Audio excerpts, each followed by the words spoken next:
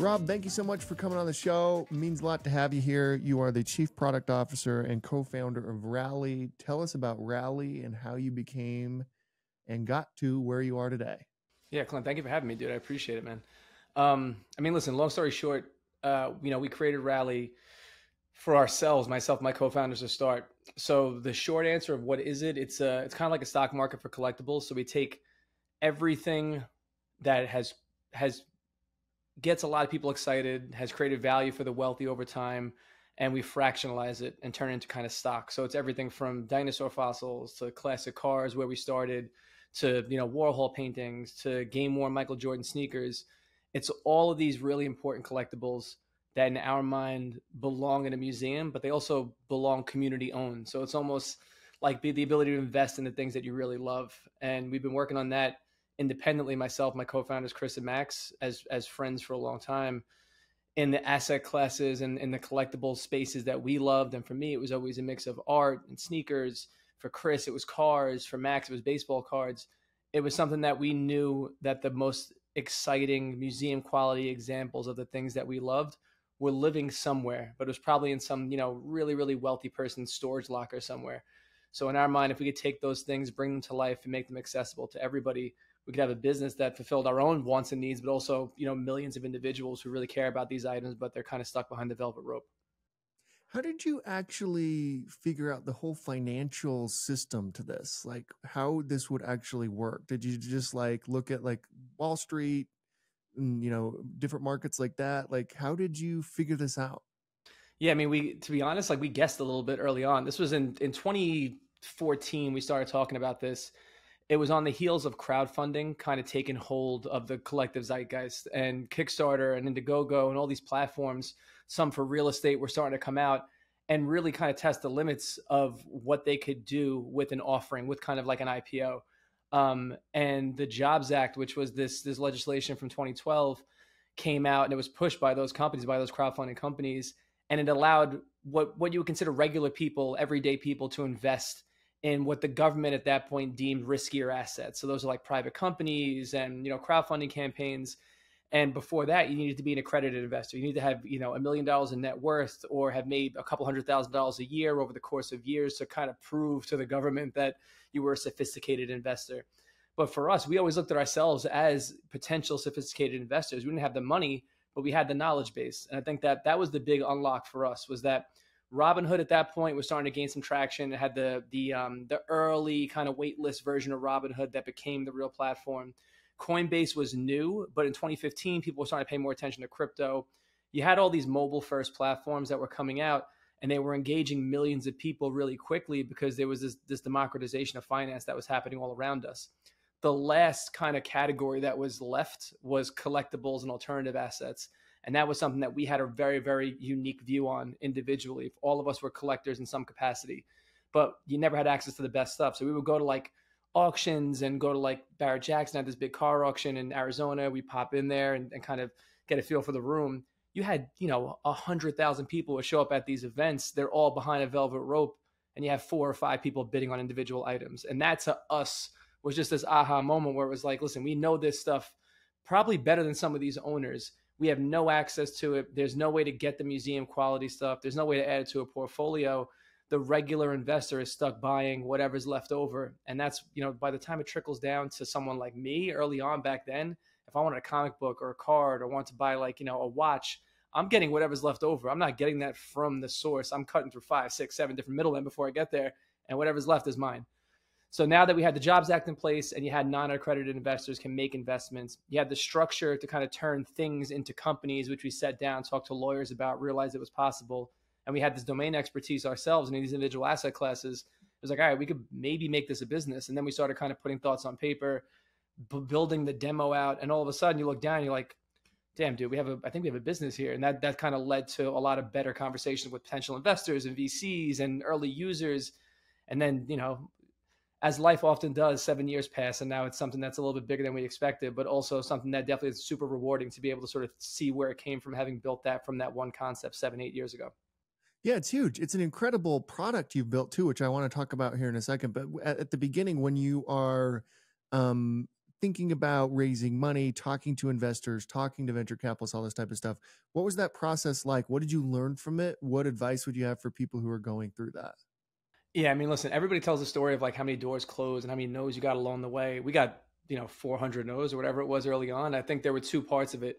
This is in 2015, 2016, we first started to raise money. And we were like going in very cold, finding people's emails, DMing people on Twitter. Luckily, VC in general, I'll say for all the bad things that people will say about venture capitalists and the greed element, and they're not really your friends, and all the things that are probably true for the most part, they're very, even the biggest VCs, the ones who have a name who you can Google and find out are in your industry, they're always really receptive to the cold pitch. And we started with Twitter DMs, and we started with like a very, what I thought was a really pretty deck, but didn't have a lot of substance that explained what the market opportunity was.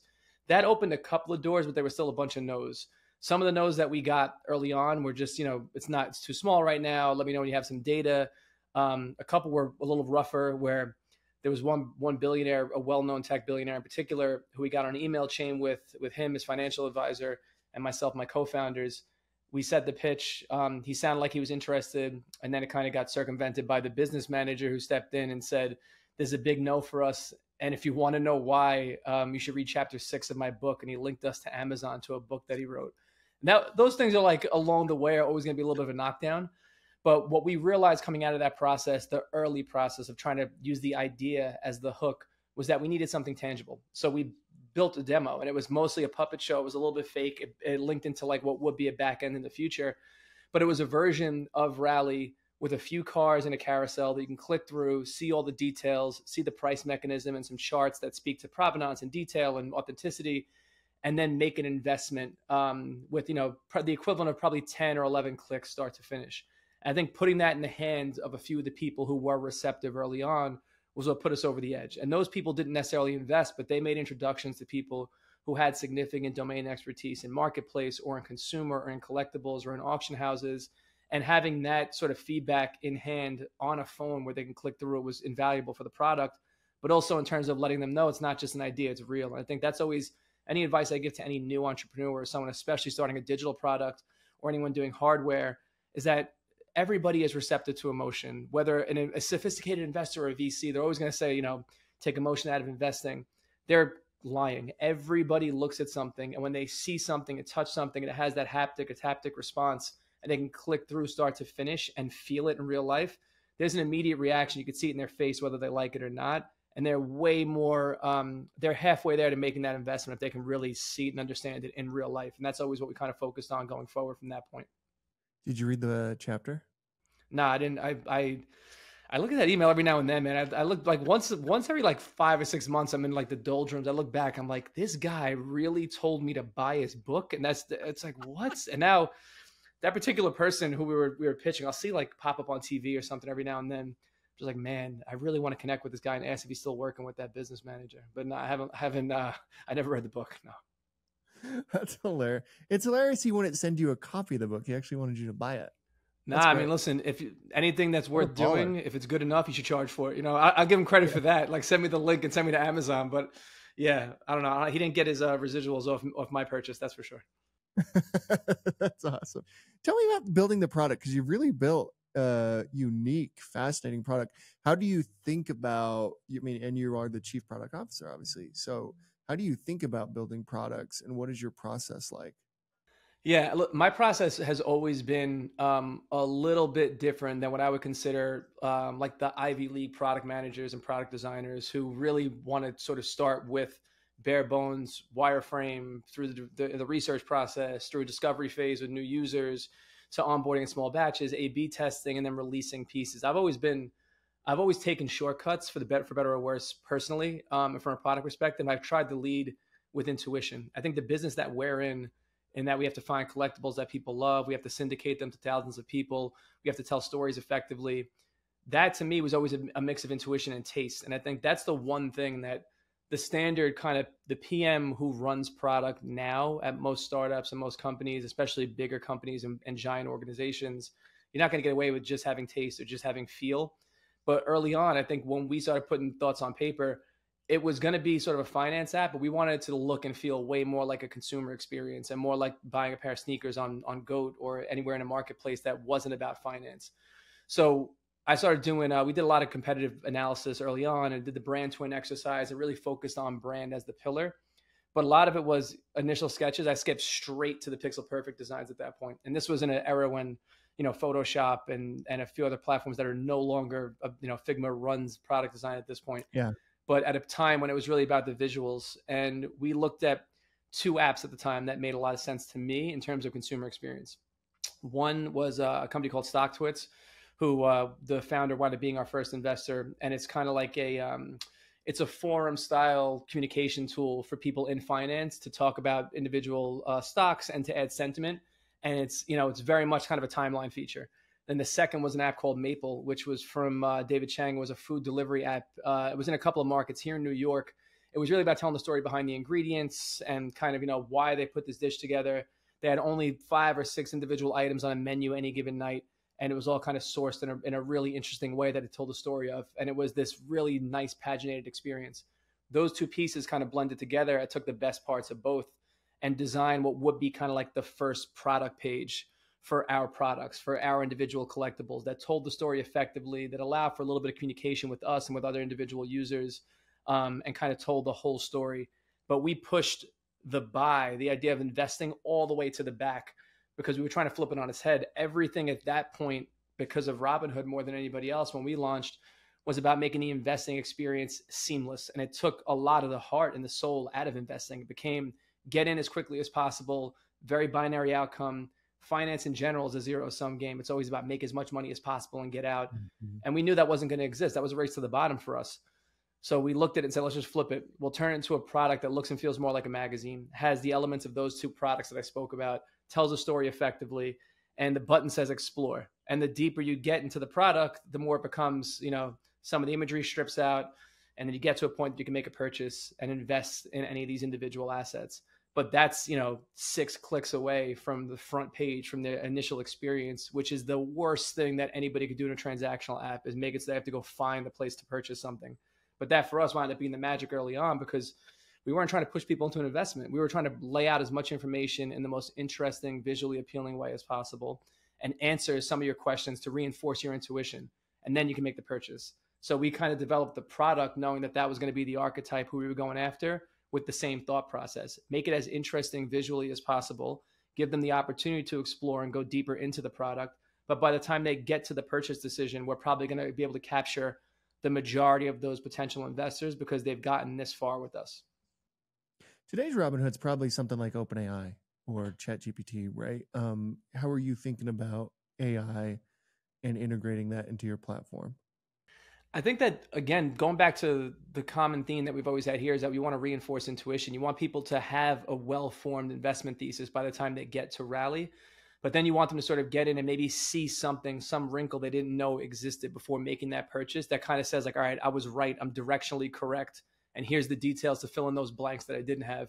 That's where, for me, that's how I use AI right now. That's how I want it to be in our product. I think at a certain point, we'll have no choice but to integrate it into the process. But I've never thought about AI, and I've never wanted AI to be like a creative crutch. I think that a lot of what we see right now is visuals and imagery, and it's thesis papers, and it's kind of like pumping out a bunch of articles.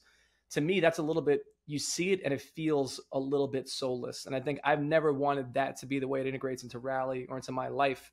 I've wanted to pick up on the things that I just A, can't find, or B, don't want to do. And I think that deep research that goes along with so many of these individual assets, not the storytelling part, but the actual nuts and bolts of the way something is made, a little bit of a nuance around sort of the authenticity mark or the provenance around an individual asset. I think having those, and along with some of the price action, and be able to sort of get some predictive analytics that you can apply to your investment thesis, or fill in some of those blanks on data that maybe might have escaped you or us in that process because it's either super new, maybe it's super old, or maybe it got lost along the way, but AI can kind of fill in those blanks and create that bridge. I think it's going to be a really interesting part of the way it works in finance, because right now it's so much of AI. When I see it and I see the way friends use it, it's like, give me a winning parlay for 6 teams tonight in the AL and the NL and baseball. And that's like, to me, it's a very front of house way to do it. And then the other side is like, make a pretty picture of a kid in a field, playing with a kite, and it spits out something that has like 7 fingers on it or something crazy. there's somewhere in between that feels a lot more like application to my knowledge base right now, and expanding my knowledge base on something that I know 80% about. Give me the other 20%. And that's where I see it fitting into our product. That's how I'm trying to use it more every day. What does a typical day look like for you? How do you decide where to spend your time?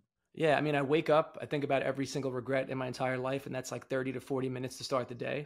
But then I That's get it. to it, you know what I mean? I'm hitting these That's streets. I'm not trying to bad. sort of I'm trying to take in as much of what's going on around me as possible and trying to start the day creatively. I think I've tried to do more where, our product right now lives in a place that's very it's super useful for the people who use it every day. And I think that we have as humans, we tend to get lost in our routines and our ceremonies, and it has to get changed up every now and then. So for me, on a regular day, after going through all the regrets, I'm sitting down, I'm going through some email, but I'm really thinking about the product and the pieces that are missing right now, not for a week from now or 2 weeks from now, but trying to think about big picture. I'll sketch some stuff out. I'll throw some ideas on paper. I'll share that with some of our product team, usually probably around midday. And then the majority of what I'm trying to do is, for the rest of these days, is really sort of work on relationships. And that's something that for 3-4 years when we were putting this business together, so much of it was hammered and nailed. It was find some assets, get some demand pools going, make sure we're pushing this across content, that we're doing enough to make sure people know who we are, what we have, and how to get your hands on these individual assets and shares of those assets. And now it's about sort of scaling the business. I think that we've been lucky in that a lot of people have invested in our company, a lot of individual investors who've come in and invested in assets. They know that we're here for the long term. And if they look at it like it's not that flash in the pan, 2 years, 3 years, everyone makes a ton of money, we sell the business and get out. They see it as something that's developing, not just for Rally as a platform, but for these asset classes that are relatively new. So a lot of what my day's been is sort of thinking about how we scale this business. And that's talking to, whether it's talking to individual sports leagues or it's talking to sort of asset owners or auction houses, thinking about a way that we can acquire and having the conversations for the best way that we can acquire assets, that we can make money on those assets for our investors, for ourselves, for the business, and then exit those assets when the time is right, and doing all of that with the right people. And this is an industry, considering that we're in 23, 24 different categories right now, it's got so many different players, and a lot of those relationships we've kind of been forging for the better part of 5 or 6 years. And they're at a point now that the cream has kind of risen to the top, and the people that are going to be around are still here. And those are the conversations I'm trying to have for the bulk of the middle of each day. And those are the ones that I think they don't necessarily pay dividends right now, but in the future, they'll be incredibly impactful and meaningful for our user base, for our investors, and for the future of this platform. That's what a lot of my focus has been, outside of trying to make sure that I'm doing as much design and getting as many thoughts on paper, so you don't lose that edge. Because, man, I'm getting a little bit older now, and I see these young kids now, these 18, 19-year-old, 20-year-olds, they're running circles around me when it comes to the actual design. So I can't lose that. I'm trying to do as much of that as possible early in the day when my brain is still firing. Yeah. And what is your relationship like with the leagues, and how did you build that relationship? I mean, we got lucky early on when when the platform started growing. The asset class that worked best for us, and the one that generated the most interest, generated the biggest returns, and got the most investors involved, was in the sports category, because it's a huge pool with massive fandom, and then a lot of collectability that goes with it in a bunch of different places. So whether it's trading cards or game worn memorabilia or tickets or it's IP, that right now, when when NBA Top Shot came out, that kind of changed the dynamic around what IP actually is and what it means in the future. It had the attention of the collective masses, of retail, of institutions, and of these massive leagues that wanted to foster the relationship with all of those people. So when we were raising our Series B, we were immediately started thinking about what leagues could we talk to. And we got a bunch of athletes involved in the NBA and in Major League Baseball. MLB as an organization came in and was part of that round as well. So it's always been, when the time is right, let's talk about, doing something together. And I think that was, to us, started over the course of the last year. And we've gotten way more focused as Game More Memorabilia has taken off, as sort of us and our relationships with athletes and individuals who love sports and the fans of sports has grown. The assets on the platform that matter most are the ones that matter most to fans as well. I think that for us, we've gone to each of these leagues individually, and we talked about what it could be to sort of open up access to fans in a more meaningful way to the past and to the future. So we started talking to a few people about like what that looks like. And it's likely, the way I hope to see it in the future is that right now I'm in our museum space here in Soho, which is like a physical space, has a bunch of our stuff on display, and it's open during the weekends. We have a little coffee shop in the front. I would love to take this and have this be a carve out in a stadium at some point, or have it be in arenas. And you see now when gambling sort of, when sports gambling became less faux pas, and not just accepted by everybody, but also integrated with the leagues. That to me was a pretty obvious moment in that, every fan is a speculator in some capacity. Every fan, cares about, having them putting their money where their mouth is. There's a way to do that with gambling, and there's a way to do that with investing. And I see this as not just a compliment to what the leagues and what teams are doing right now, but as a way to grow fandom and to sort of have something where when people walk into this museum, I see it all the time, and they own assets, they own shares in any of these assets. They're with their family, they're telling them all about it, they're saying when they bought it, they're talking through the history of the individual item. To be able to do that in a stadium, in an arena, for a team that you follow generationally for your entire family, and it's been passed down to you, I think is a really important unlock. We've seen it a little bit in kind of fantasy sports and gambling parlors in individual stadiums worldwide. I think the next step for that is collectibles, and the idea of, Yankees having Monument Park and also having the space where there's a bunch of collectibles that you can invest in on the spot, or that you own shares in when you go to that game, is where I want to see this going. What do you know now that you wish you would have known at the beginning of your career? Oh man, there's a lot of different ways to get money, I think, is the big one. Like we immediately went for VC money. Some of it's been good, some of it's been bad. Some of our relationships, for the most part, relationships are great. But in reality, I see a lot of people who bootstrap start to finish. At this point, for us, it probably wasn't an option. But there's much more to be said, and we're starting to see it now, in having independence and not being beholden to somebody else's view of your product. As much conviction as I've always had about this business and about what we've built, I'm not impervious to other people's opinions, and especially when someone's giving you 10 or 15 or 20 million dollars, it's kind of like the conversation starts and their opinion is right. There's no world where I'm telling them, nah, get out of my face, you're wrong. You have to listen to it. I'm a bad listener at times. Someone talks to me and tells me what I should be doing, what I shouldn't be doing, I'm immediately on defense. Like, that happens all the time in my regular life, in my personal life, in my work life. But when someone's giving you money, I think that I'm always way more open to what they're telling me, as it kind of should be, and as I expect from some of the investments that I have in other platforms, other companies, other products. But I think I would have probably stuck to my guns a little bit more along the way, with a couple of bumpy spots in the trajectory of this business. And I think that for new entrepreneurs, it's almost cooler to be independent. It feels way more impactful and way more accomplished when you've raised no money. You've grown a business to 20 or $30 million, which in the VC world, that's such a small amount of money and such a small potential exit. But when you own 100% of that business, that's a massive, massive opportunity. Really built it from scratch. I think early on, I probably would have explored maybe skipping a round or two more than anything else, but also alternative financing methods, or thinking about starting smaller and not having to accelerate immediately, which would have allowed us to think a little bit differently about the way we raise money. What are you reading, or what reading recommendations would you have for us? Man, I don't read enough. Like, what I've been doing more of, like, I took off from podcasts for a while, and then I started reading a little bit more. Now I got back to podcasts again. I think that when you're in tech, you get caught up in a lot of like the Malcolm Gladwell-esque kind of like mix of self-help and business, and you're trying to pull little idioms and analogies out of those individual books to talk on podcasts and have conversations like that as well. But for me, I'm trying to think more about what we've built and the nostalgia that goes with it. I started reading old Goosebumps books again, because they're all over our office, and that to me is like this nostalgia. But it's also, when we bought them for this company, for the museum that we're in right now, all of a sudden they were like, it was $1,200 for all 63 editions of that. I'm thinking in my head, like, it goes back to like the Scholastic Book Fair days, and it goes back to summer reading, and it's these things that now we're on this cycle where Gen Z and Generation Alpha are so in tune with what happened in the 90s and the 2000s. There are all these things around that I kind of missed early on. It's not just like Catcher in the Rye type stuff. It is like these weird little goosebumpy type of books that are 75 pages that are written in such a unique way. You look at it now and I realize it was telling the future. It's the same movies, the same IP that's getting rehashed right now. And that to me is what I've been doing, just from a business perspective, to better understand what was going on in the 90s and the early 2000s, because I forgot so much of it at this point. And there was so much cultural currency in those individual titles, and the things that I think me, as someone who kind of grew up and came of age in the 90s, took completely for granted. And now when I walk around in Soho and I see people, I see 18-year-olds dressed the same way I was dressed in 2005. It's crazy to me. But I'm trying to read and take as much of that culture back in right now, so I don't lose it. Because if you don't pay attention to the past, you're going to have no idea what's happening in the future.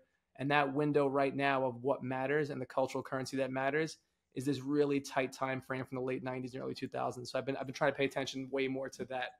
What have you learned about the power of nostalgia?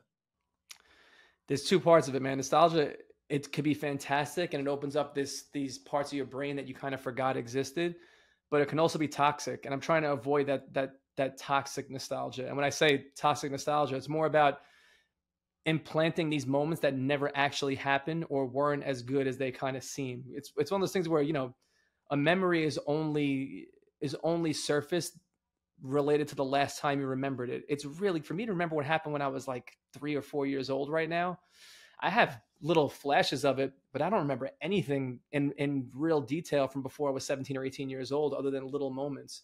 But when I think about like Christmas Eve at my aunt's house, who was two doors down from my apartment, or when I think about, what was happening in high school and certain moments and certain like things that I bought with my own money for the first time, I think about nostalgia as a way of reconnecting with like good times, but I want to make sure I don't get lost in it. And in the business that we're in with Rally, it's really easy to get lost in nostalgia and make up an entire story about something that happened in 1997 that probably never even happened.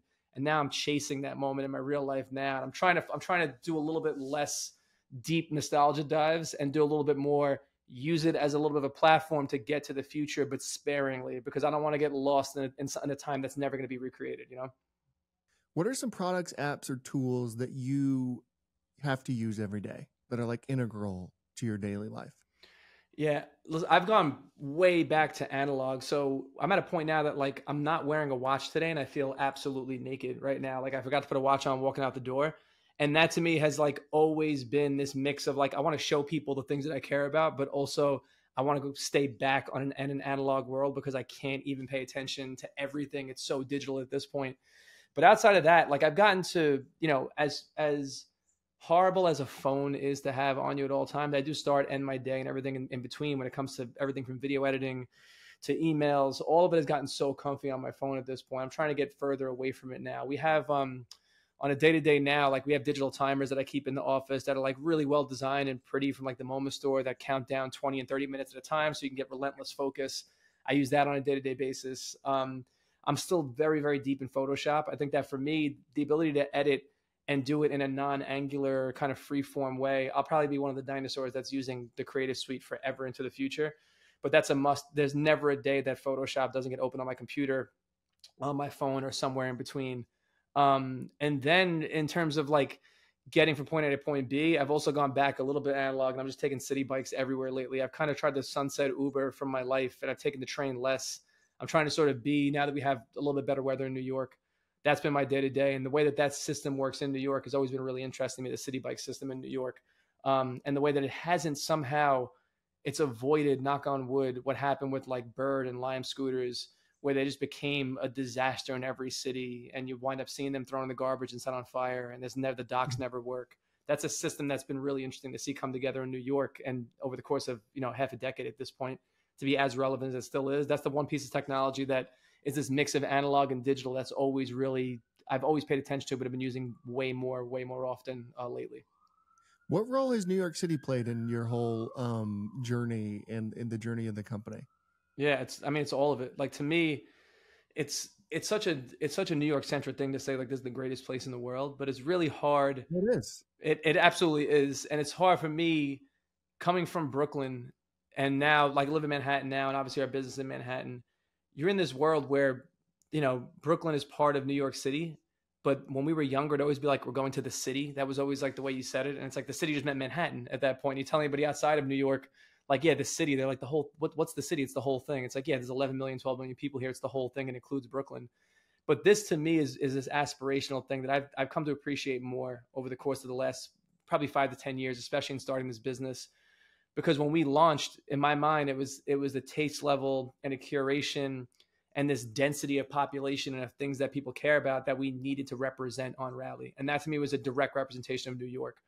So when we launched in California, and particularly Northern California, became our biggest market, and then Los Angeles became our second biggest market, and New York was third, to me it was almost like not a failure, but I felt like I was like, how do we not have 10,000 users from New York knocking the door down right now? We built this in this city for this city. Myself, my co-founders are from this city. Me and Chris, my CEO, my original co-founder, are from Brooklyn. All of our friends are from Brooklyn and parts of Manhattan. How is this not something that's winning in New York? And you realize that what we've done here, I think what the city has built is is mimicked in a lot of different cities, but it's kind of like New York goes everywhere. And that's anywhere Hmm. you are, you're going to find somebody from New York. You're going to have a conversation about New York. It's going to be about, New York versus Paris. If you're from Paris, it's going to be that fight. It's going to be New York versus Berlin if you're talking to them. It's a creative outlet. It's a place where you can walk outside and see all the things that we have on this platform. You'll see them one way or another. You'll see a Lamborghini drive down the street randomly. You'll see somebody, at a restaurant that has a $100,000 watch on. You could see these things everywhere and anywhere. And that to me was always the indicator when we built this platform, what we should put on the platform first. And that's why it was cars, and then it was, sports and some trading cards. It's such a massive sports city. It went into watches, wine, handbags. It was all these trappings of wealth in New York. And we want to sort of knock the door down first here. It was surprising that we got to this one third, but now we realize like it's all part of the idea that New York is everywhere, and the concept is not the concept of like investing in culture and only the things you care about is not New York centric. As much as I think New Yorkers want it to be, and as much as I want it to be ours, it is something that translates everywhere. Yeah, for sure. What advice would you have for entrepreneurs and leaders now that you've been in this game for as long as you have and you've seen some success? What advice would you have? Yeah, I'll say, I've had so much failure along the way, and I've always kind of embraced it. I think I try and make sure that everybody here understands that too. I do a bad job of it at times because, I let my passion and my temper get the best of me at times. I've been trying to fight that for, almost 40 years at this point. I'm trying to, how long I've been I've been in the workforce now for, 20 years. And a lot of what I think about is how to be a little less emotional, but I really have trouble doing it. And I think that's the biggest thing that along the way, having gotten fired so many times and sort of, had projects that just didn't take off the way I wanted it to. You get hit in the head over and over and over again. You have no choice but to use it as fuel. I've always kind of enjoyed getting fired. Like in the last two jobs I had, getting shown the door is just like this freeing moment for me. It's like weight off the shoulders. It's like this wasn't the place for me anyway. And I've tried to use that as best I can. But I got fired maybe two jobs ago. This is in 2012 or 2013. And I'm talking to my dad, and he said something that stuck with me that I've been using, I stole from him and I use all the time now. It's like, whether you're right or wrong, if you're an asshole, you're wrong. Like, it doesn't matter how good your point is. It doesn't matter how smooth you get it across or how it's articulated.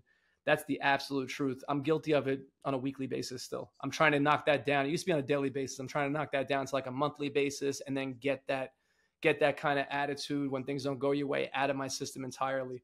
But for a 19 or a 20-year-old now who's just getting started, especially as a designer or as somebody who has to take critique, I think being able to understand that someone who's telling you something is wrong or telling you that you didn't do something right is not, especially in a job, is not telling you their personal belief. It's telling you something that represents the future of the company or the business or your future.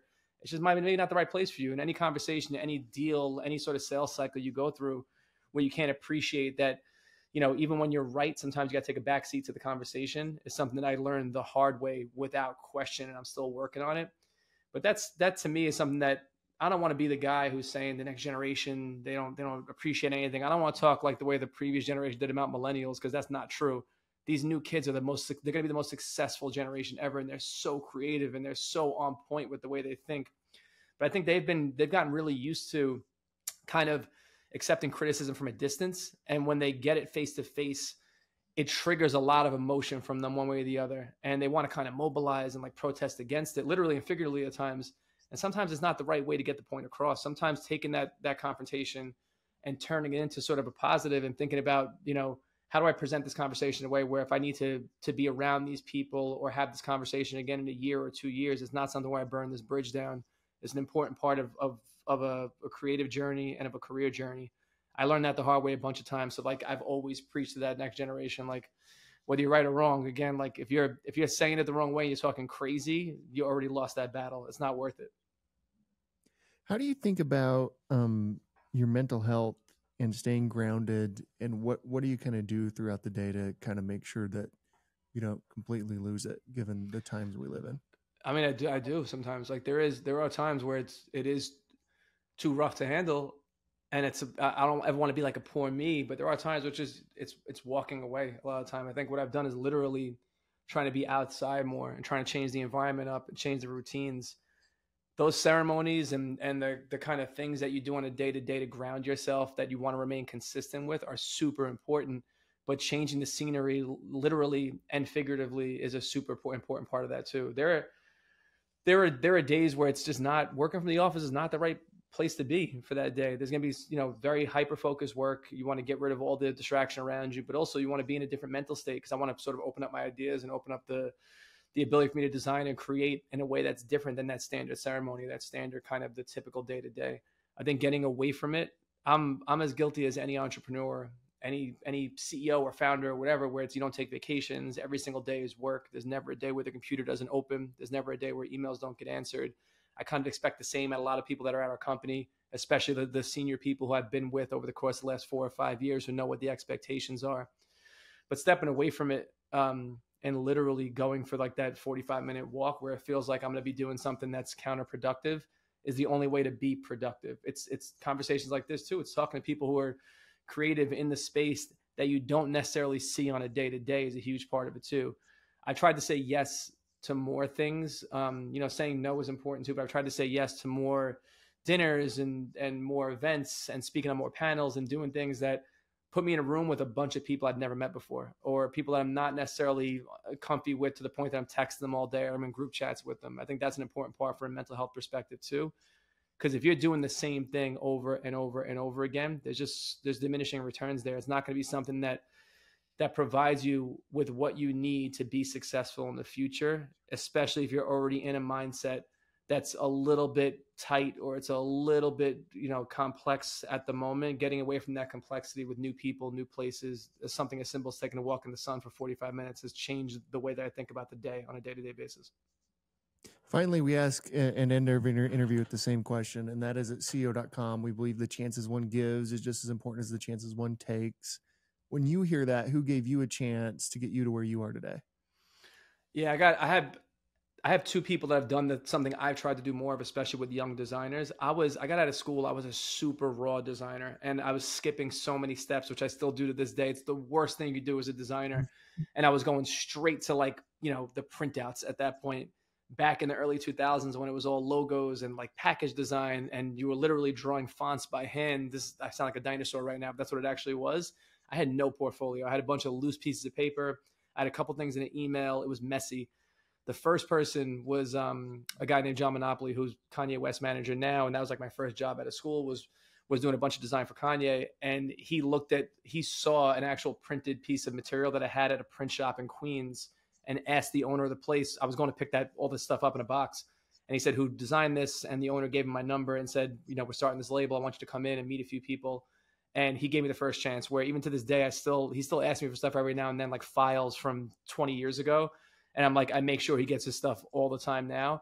He was the first person who allowed me to sort of say, like, listen, here's the budget. Here's what we're trying to do. It's a tour for John Legend, or it's whatever it's going to wind up being.